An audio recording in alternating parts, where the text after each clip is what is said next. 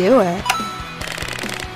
Hey guys, this is Versatile from Project Phoenix Media. I wanted to do a interesting video today, which is just an overview of the TonyHax exploit working on my PlayStation 1. So we're going to be using Tony Hawk Pro Skater 2. I recently got a copy of this game, so I'm very excited to showcase this, and it works great. So with my memory card, how did I get the save game exploit onto my PS1 memory card? I used my modded PS2, Fat or Slim, ULaunchELF, got the save game files from the GitHub, and transferred it over to PS1 memory card. If you're interested in how to do that in more detail, let me know. I could easily make a follow-up video tutorial. So today's video is more of an overview, not so much as a tutorial per se. So really I got my Tony Hawk Pro Skater 2 game is loading. And once you get to the main screen, it's going to be at the bottom, there's a message saying that it's scanning the PS1 memory card. And in a second here, you'll see that it has detected TonyHax US. There you go. So now what you do next is you go to create a skater, or create skater is what it's called, and then it's going to load the exploit.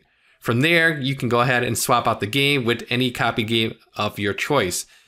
In today's example, I'm using a copy of Twisted Metal 3 because that's what I just happen to have around.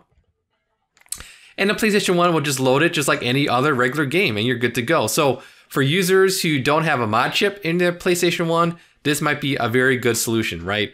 But the downside is, how are you going to get TonyHax on your memory card if you don't have a modded PS2 in the first place, right? So there are people online on eBay that sells these memory cards.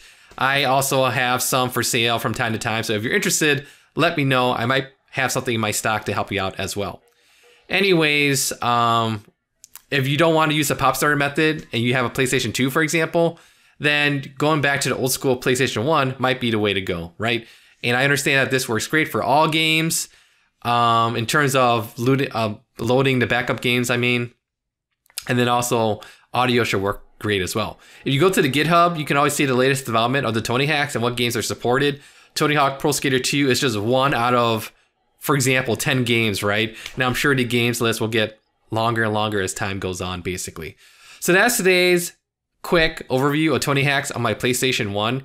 If you guys have any nitpicky questions, leave a comment here on the YouTube page. I'll get back to you as soon as possible. Once again, thank you for watching. Take care. Bye.